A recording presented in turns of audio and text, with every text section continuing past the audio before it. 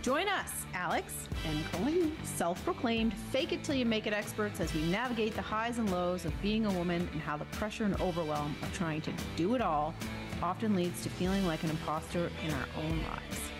This week's guest is Jenn Johnson, owner of 10 on the Run Halifax. Jenn chats with us about leaving corporate life to build her own business, weathering COVID, and becoming a new mom. Talk about a superhuman. Hello, Colleen. Hi, Alex. How are you? I'm really good. Good. Yeah. We both have haircuts. I know. This is my wiggy look, but Matt calls it my Wayne Gretzky look. Your Wayne Gretzky look. Oh, it looks good. I like it. When it's feathered, like Wayne Gretzky from the 80s. What do they call that? The hockey people call it lettuce. Oh. When the hair comes out, I think, behind the helmet. Anyway. Yeah, but we're both sporting our short spring dews. We're kind of boring right now. It's our last recording session of the season, and you're going away in like less than a week. I am. I'm really excited. I'm going to Europe. I went have you been? I have not. I went 10 years ago when my daughter moved into university. And so now I get to go back, and I'm really excited. I'm going with my kids. We're doing Paris, Florence, Cinque Terre, Munich, Rome. Sounds amazing.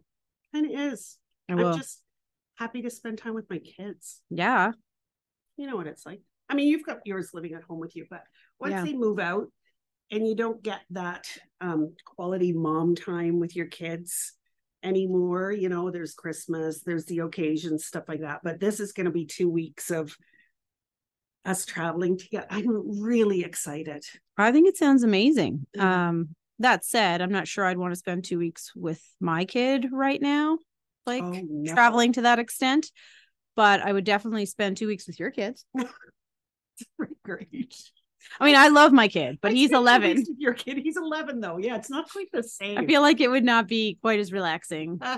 We went to PEI when my kids were that age, and it was not like, we've not done that many trips as a family, but we did this PEI summer once. And for starters, I drove to Pictou and then started looking for the bridge. Yeah, that will not work out well. It didn't. And my kids thought I was an idiot. And then we ended up taking the ferry, and then we were just off course. And by the time we got to our hotel, like, it was just, the kids were just fighting with me. And I mean, we just survived 4 days together in Chicago, which was great. 4 days is probably my max. Yeah. And, you know, maybe when he's an adult and we can do, like, you know, more elaborate trips like that. For sure. I'm just thrilled. I'm excited. It's going to be fun. Sounds amazing. Yeah. Yeah. I'm a little nervous. Well, if you open your suitcase and I'm in there, just don't be surprised. It's a tiny suitcase you'd fit. I'm excited about our guest today.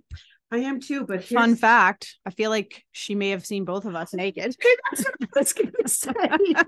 She's gotta be the only person that's ever seen both of us naked. I was going to say the same thing. And now you have to wait and wonder how that possibly could be.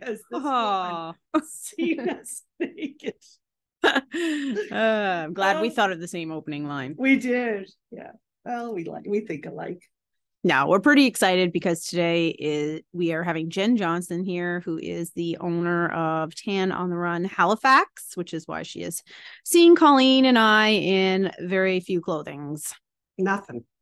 I wear underwear when I go. Oh, I probably did too. I'm sure I did. So, but yeah, she is truly a gem, and I can't wait to chat with her. I was going to say just picture us naked, but I'm desensitized to that now. That doesn't work anymore. No.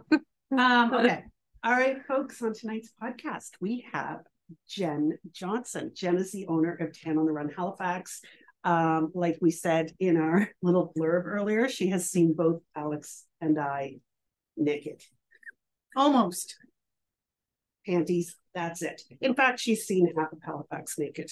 Probably feels like it comes down to. Feels like it. So tell us about Jenn a little bit, Alex. Yeah. So I can't remember how long ago we met, but it's been like 3 or 4 years. Pre-COVID. 5 years, probably. Yeah. And Jen is so interesting because you basically like built your business from the ground up, left corporate life, like decided this was going to be something you really were passionate about and wanted to focus on, and built this amazing business basically with like no foundation. You just did it, and half the city is your clientele now, and then you've expanded and offered all kinds of different product lines, or not same product line, but different products, and just really honed in on your craft and are so amazing at what you do, putting everybody at ease in situations that can sometimes be super uncomfortable. And I know for me, that was a big deal when I first came to you, because I was like, self-conscious, and immediately was completely at ease, and love your personality, love how warm and welcoming you are, love how inclusive you are. And obviously you give like the best fucking tan in the city, like incredible. So I see this successful business person and now new mom, which is super exciting, and balancing all of that, surviving COVID with a business that basically was not COVID proof, and thriving. So, that's how I see you. What do you see, or how do you feel about me describing you that way? Yeah, definitely didn't start that way. I had no idea what I was doing. Yeah, really just kind of jumped in it with both feet and very naive, and just sort of figured it out as I went along. Thing with spray tanning, it's an unregulated business, or industry rather. There's no parameters set in place or governing bodies saying that in Canada you have to get this type of training, you have to tan this many people before you can start charging money. So there's not that like support system that you might get from like the Cosmetology Association, right? Where you get to go to school and like meet a whole bunch of people, and then you're kind of in it together and figuring it out as you go. So I did feel like I was very much on my own and trying to figure it all out. And it's remarkable too, because you built all that infrastructure for yourself, basically. Yeah, I mean, so Tan on the Run is a franchise, but we do have a ton of autonomy. I went to Toronto to get formal training there. And so under the Tan on the Run umbrella, like we do have certain like protocols that need to be put in place before we can go out and start tanning people and charging them money.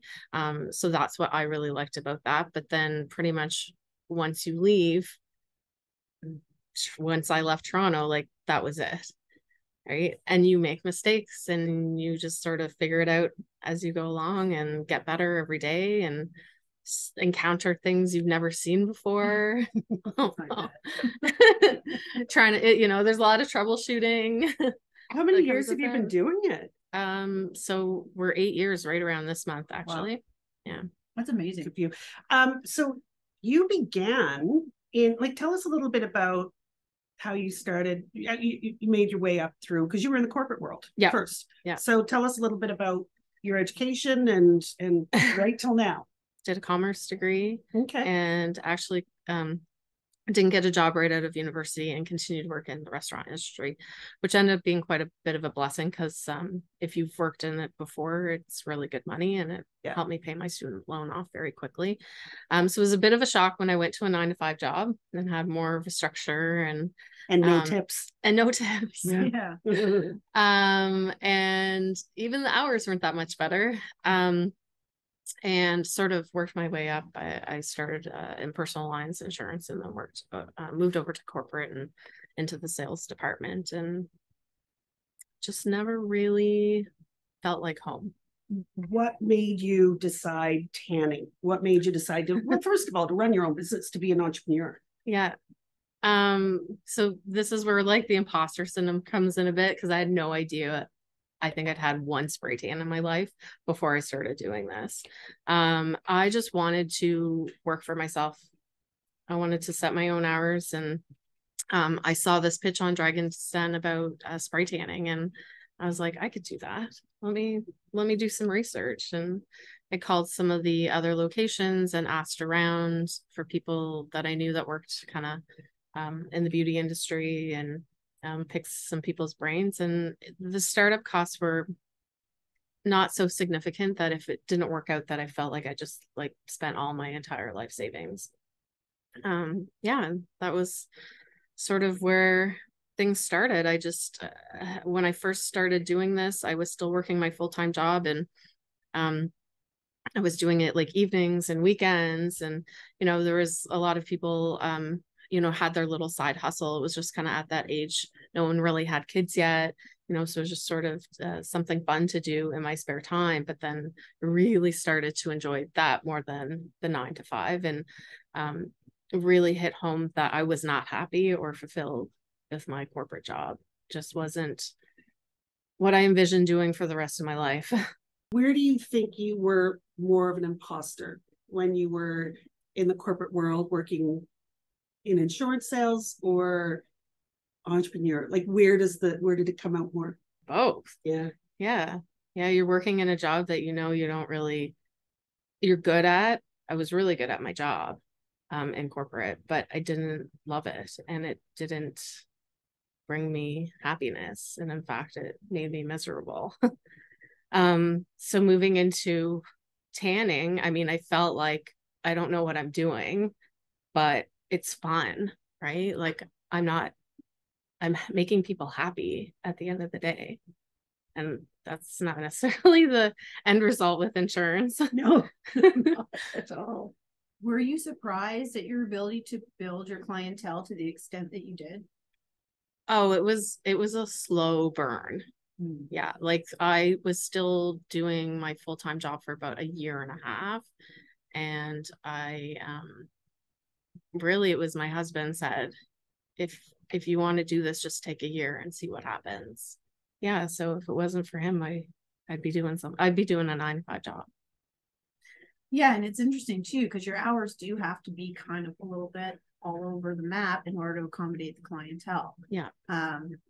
So just talk to us a little bit about how the business has evolved for you. Because I know when I first started to see you, you were doing the tent, and then you actually put in like permanent infrastructure and those kind of things. So how did that kind of all come around?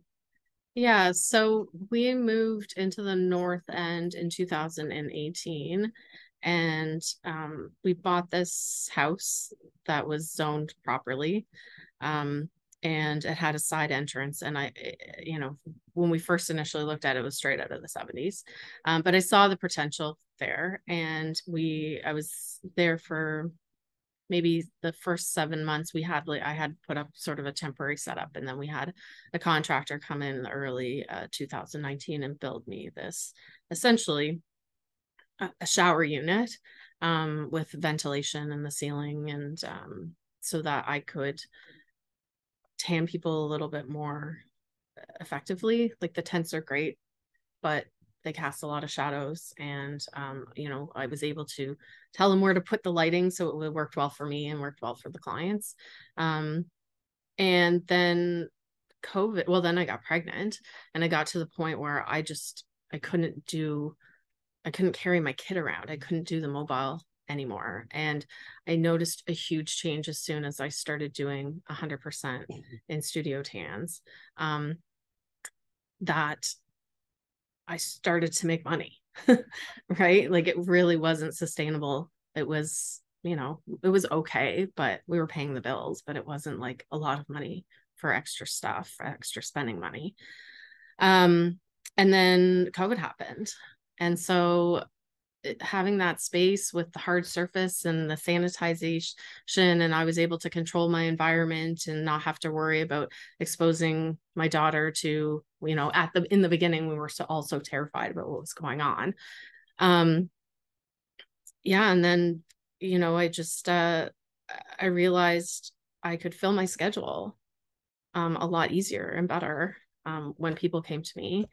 And I really had to shift like my business model. And how many people continued to get tans during COVID? Well, every time we went into a lockdown, no one. Yeah.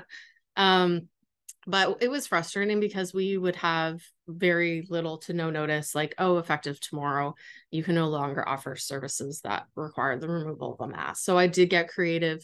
Was tanning clients with their mask on, and I was sending them home with self tanner to do their faces at home. Smart. Yeah. So, I, was able to get around that aspect of it. And obviously, like, if people wanted to cancel the appointment, that was an option for them as well. But here you were with a brand new facility. You just spent money to put this whole thing together. It's beautiful, by the way. Like, you go in, there's a little sitting area, there's a place to change, there's a beautiful shower. Like, it is well put together. It looks really good, and it's very cozy, and they're very comfortable.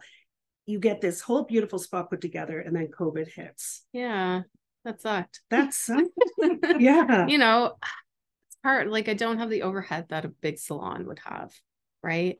I'm a registered business. I was eligible for some COVID relief or the CERB. Right. So, yeah, if I didn't have any of that, and I think that you saw a lot of people leaving the industry for those reasons. Serving up hot brews, refreshing cold drinks, lots of fresh baked goodies, and delicious lunch options. Visit the Mellow Mug in the heart of Larry Utech for dine-in, takeout, or drive-through service.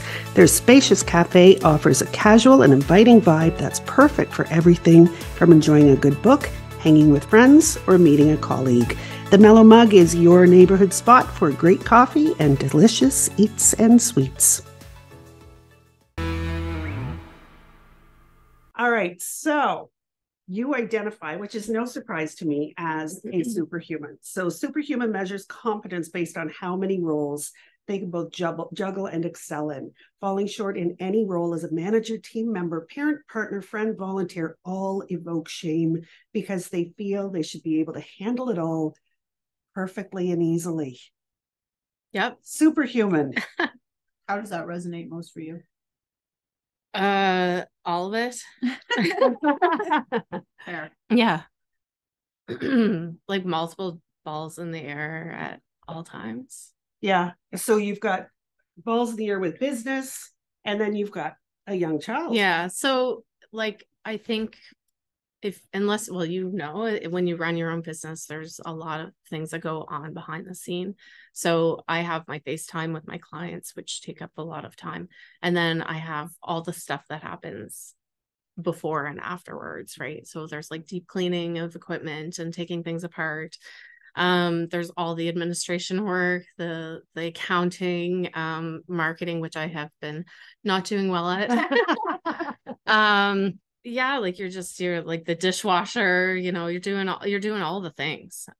So, my posted hours are not my posted hours, right? Because there's all those things that need to be done. I think that's so to true. run the business, so I always want to say, no, I'm sorry, I can't tan you on my day off. It's Sunday. It's not really my day off because guess what I did today? I spent time with my family, but I also deep cleaned my studio. I actually pulled out my tents and rinsed them all out. I do still do mobile tans. I sort of alluded to the fact that I don't, but I do. I just have put a price increase in place. And you kind of have to book me a little further out in advance because there's some logistics around that. Sure. Yeah. I think just put good structure and boundaries around them. Yeah, exactly. Yeah. I've learned that the hard way over the years.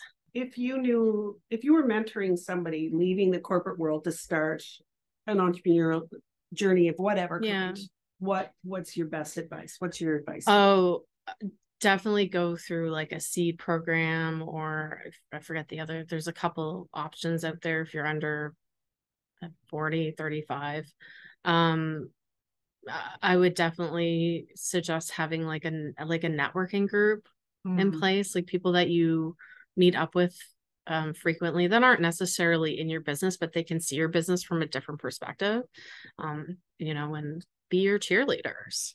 I think Halifax, we're really lucky living in this city. Yeah. It's relatively small. I did not grow up here, but talking to clients who do, and it always makes me laugh how everyone is connected. Everyone seems to know everyone somehow if they've grown up here. So I think word of mouth is really key. Showing up, doing what I say I'm going to do, being reliable, under promising and over delivering.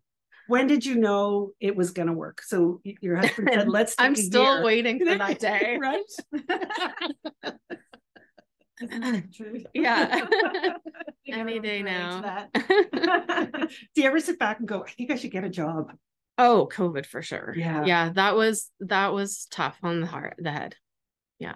You just feel like we're finally, we can finally breathe. And then we go into another lockdown. And I think that last lockdown we had was the hardest one around Christmas time. That broke people. Yeah, I was in literal tears. Yeah. I went from having a full book around Christmas time to, like, numbers dropping off so quickly that I just wondered why I didn't just take the time off and go spend Christmas with my family. People don't, like you said, people don't see all the stuff that goes on behind the scenes. They just see the 1 hour or the 40 minutes that they're in to see you. It's so technical, and it makes me laugh because I've seen you a lot. And every time I forget exactly what the fuck I'm supposed to do. Every time. That's okay. That's my job, not your job. No, but it's so technical. It's like, move like this. And it's such an exact process that I always find so intriguing as well, because it doesn't, you don't know what's happening, but then everything is perfect, and it all, dries perfectly and rinses perfectly. And there's so much, it's so scientific to a certain extent, which I always find really impressive. But at the same time, you're doing all this thing, you're having these conversations with people about things that are about their life to put them at ease, because most of the time they're in varying degrees of nudity, which can be super uncomfortable for people. Sometimes when they've met you for the first time, and you do such an amazing job of just making that not a thing. Like, it's not even a thing. You don't even realize that you are showing somebody more of your body than probably most people in the world have seen. And it's the same thing. When I went in there, I mean, I was going to be the flower girl in Steffi Graham's wedding. And, I went in there, I was so nervous. It's been a long time since somebody's seen me naked, and I was going to, like, strip off in front of you. And again, I walked out of there with a big old smile on my face. I had a fantastic tan. You made me feel like $1 million. And like, that's not normal. Like, you really have a gift. Yeah, I agree with really you. Do. Yeah. Well, I mean, it's like mad respect for people who are willing to completely strip down in front of a stranger for the first time. So, I mean, I have major respect for people who are willing to do that. I just think it's so amazing how you kind of can just put everybody at ease by talking about, like, silly things that are going on, like even the weather or a point of contact. I often talk about the gym because we went to the same gym, or, I'm now with friends, so it's a little different. But just finding those pieces that are going to put people at ease in a situation that would typically be uncomfortable is so interesting. And I think, like I said, it's not everyone that can do that. And I have a feeling that's probably why you have such a great retention business. It wasn't always that way, right? I think now that it's a bit of a muscle memory, then I don't have to concentrate so hard on the tan aspect of it, because it's just something I've gotten so used to doing. Like, tan in my sleep. God, I have dreams about it. It's weird. But oh my God, when I first started, I had cheat sheets. It would take me, oh my God, probably close to an hour to tan a person. Like it wasn't always good. And I would be so focused. I'm sure I was very quiet in the beginning, just super concentrated on the task at hand. And, now that I don't have to think about it consciously so much, I just like to talk. I just want to be around people. Do you still feel imposter syndrome? Oh yeah. It was really evident during COVID.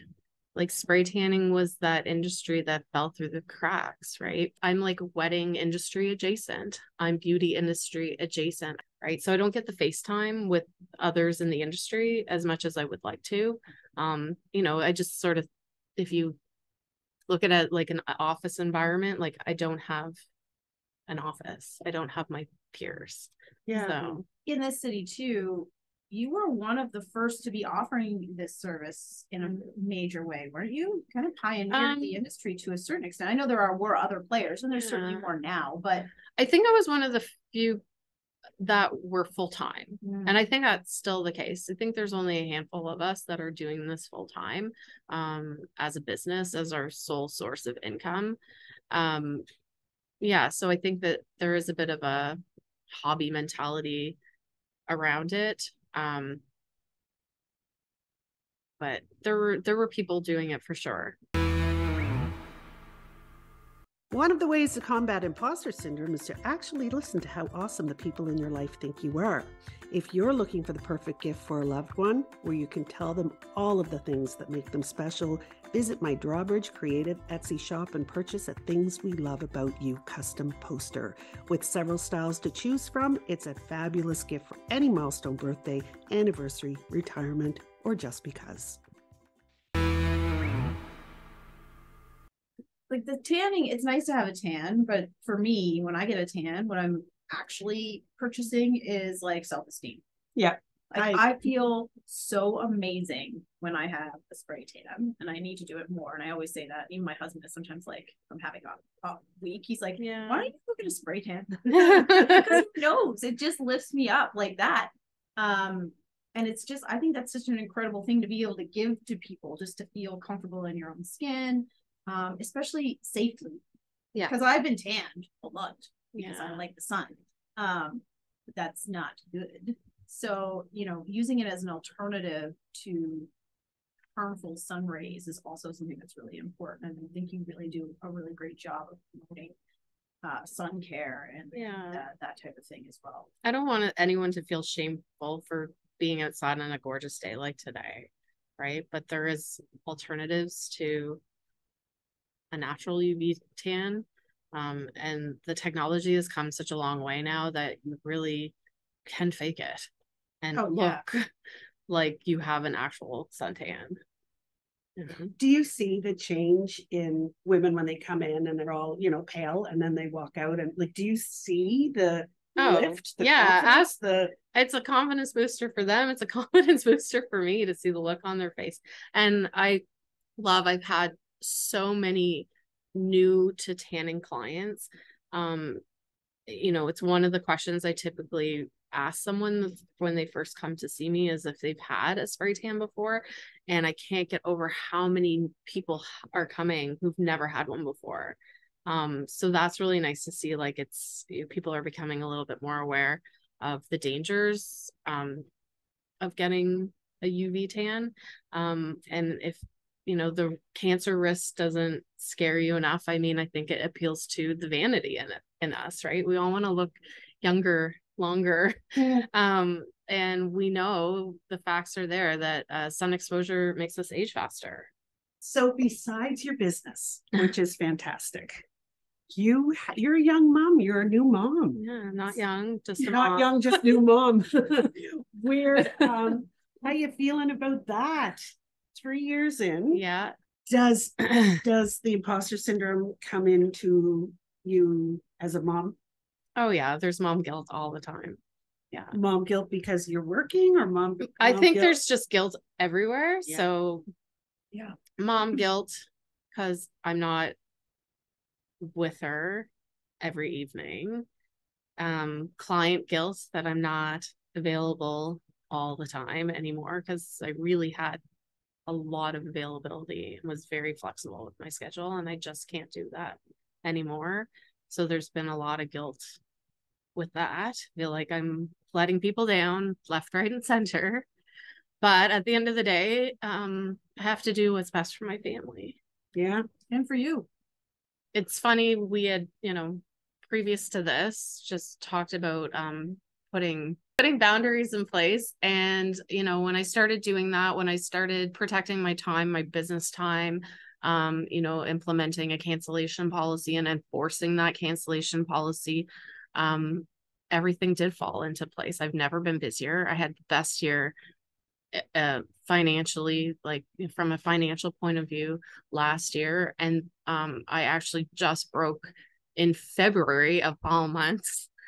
I broke my best month, which had previously been August, which, you know, that's amazing.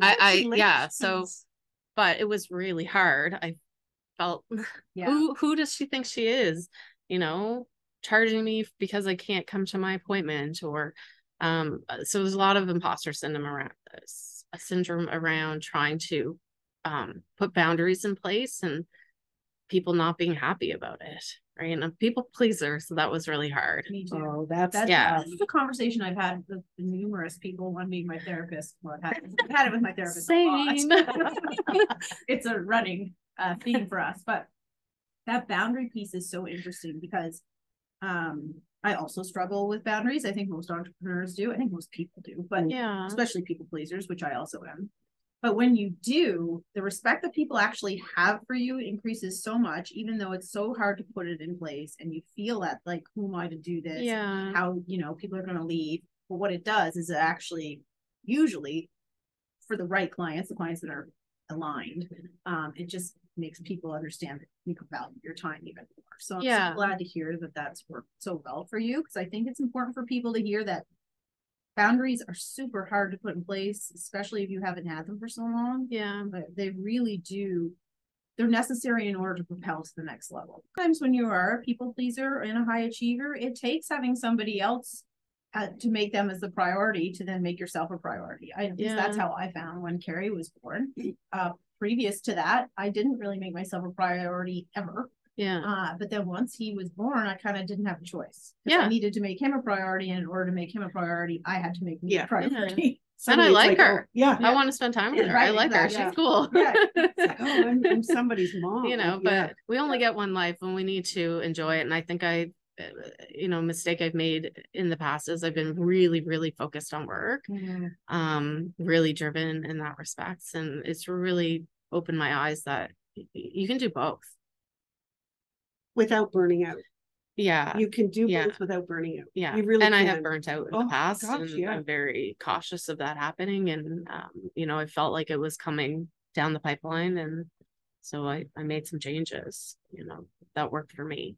Right. And I think I had to let go of the fact that I can't be everything to everyone. I can't be available 24/7. I can't be available on Sundays. And maybe we should rip up this Superhuman and stop being that, because you can't. It's so hard to be that. Yeah, I think that's a more recent development that I've recognized. Yeah. We ready for speed rounds? God. Are you gonna sing it? It's our speed round. We ask 5 questions and you answer them as quick as possible. Okay, what's your favorite season? Fall. Although for different reasons. I think right now because I'm excited that it's getting warmer. Yeah. But I like fall fashion the best, but then it's depressing that winter's coming. Favorite type of music? Everything but death metal, and I'm sorry, country. Cannonball or Dip-a-toe? Probably Cannonball. What time do you go to bed? What time do I want to go to bed, or what time do I actually go to bed? Usually in bed in my comfies in the winter time, 9 o'clock, but like lights out, maybe 10:30. What's your favorite body part? On me? Yeah, it's always what people say. People always ask. Or on other people. Well, first of all, on you. And then other people. And then I want to know what your favorite body part is to spray. But yes, on you. That's what you should have said. There you go. What's your favorite body part on you? My eyes. Your eyes. They're beautiful blue. What's your favorite body part to spray? I don't think I necessarily have a favorite body part to spray. Everybody's bodies are different, right? So but the legs are by far the easiest. Well, thank you. Yeah, that was awesome. Yeah, thank you so much for joining Thanks for having me. Yeah, thanks for so fun talking to you. You were enjoyable. Yeah, thanks for seeing us naked. If you would like to see Jenn for a spray tan, we'll leave all her information in the show notes, her website, her Instagram. She's got a really cool online store too. So go and see her if you haven't. You will not regret it. Yeah, you know what? I think it's for our listeners who have imposter syndrome. If you're having a bad day or a bad week, bad month, go get a lift up. Yeah. Go get a spray tan. It's probably the number one reason people come in the winter. Yeah. If they're not traveling, it's just for a mood lifter. Mood lifter. Yeah. Oh, it's amazing how much it does. Yeah. Confidence booster, right? I decided if I should take my shirt off. For consistency's sake.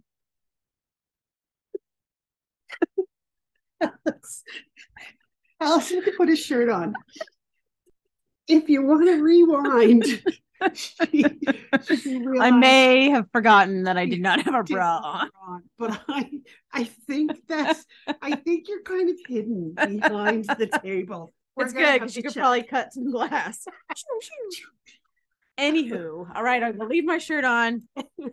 Just don't mind the lack of consistency between the two. Oh God, that's funny. But so I think we need to talk a little bit further. You get a lot of tans. I do. Well, I do. Yes, I go through phases. So I've only had one with Jen, but she mentioned it was Melanoma Awareness Month. And boy, that's important. Yeah, I mean, as someone who has worshipped the sun more than I should, and still struggle with that balance. Yeah. Having that option to have a safe tan is so important, and that awareness around sun care and SPF and the importance of wearing SPF every day, even if it's not, obviously sunny, because UV rays are year round.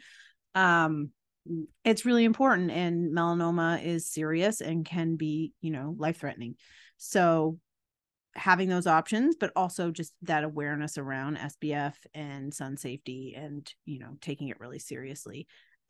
Like Jen said, if the cancer doesn't scare you, the vanity should. And that's how I definitely feel. Like, I'm obviously fear cancer, but also really dislike the amount of damage on my face because I did not take care of myself in my younger years. So I don't know if we have a younger listenership, but if we do, wear your SPF. Yeah. Wear your SPF. And you know what? Have somebody this month, I made the comment that, nobody really ever sees my back as such. Like, have somebody have a look, make sure that there's nothing going on back there. And Jen mentioned if you're in to get a tan and you want her to have a look, she'll have a look. Also, things to look out for. Moles changing is a big one, or irregular shaped moles or new moles popping up. I usually will always kind of, when I'm in to see my doctor, probably to her annoyance, be like, hey, I've got this new mole. Can you look at it, make sure it's okay? Or, does this one look all right? But always a good idea just to kind of keep on top of those things, because it can be happening like under the surface and you don't know what's happening. Yeah. So it's Melanoma Awareness Month. So have a look over your body. Yeah. Wear your SPF and go see Jen, because she will make you feel like $1 million. And like we said, she's seen us both naked. So yeah, do your thing. Go see her. Go get a tan. Check your bodies. Thanks so much for tuning into this episode of Imposter Sisters. Please remember, we're not doctors or mental health experts. If you're looking for mental health guidance, please see our show notes for local resources. We'd like to thank our location sponsor, the Mellow Mug, located at 64 Delridge Lane, for donating this amazing space for us to have these important chats and for supplying us with drinks and goodies. Please give them a follow and make sure to stop in to see this beautiful spot for yourself. Until next time, keep your head high, and we will see you next Tuesday. Are you looking to up your social media game? Social media can be intimidating and overwhelming, but it doesn't have to be. At Everyday I'm Branding, we truly believe that every day is an opportunity to showcase your brand through authentic and aligned social media strategy and content. Whether you're looking for done-for-you social management or monthly strategy sessions, the team at Everyday I'm Branding can help you reach your ideal audience in a way that feels aligned and drives conversion. If you'd like to have the Imposter Sisters come into your business and help you and your team get comfortable creating social media content, ask us about our new Keen to Screen program, a value-packed social media training for anyone that is looking to up their social media presence, either as a solopreneur or to empower their team to be impactful brand ambassadors.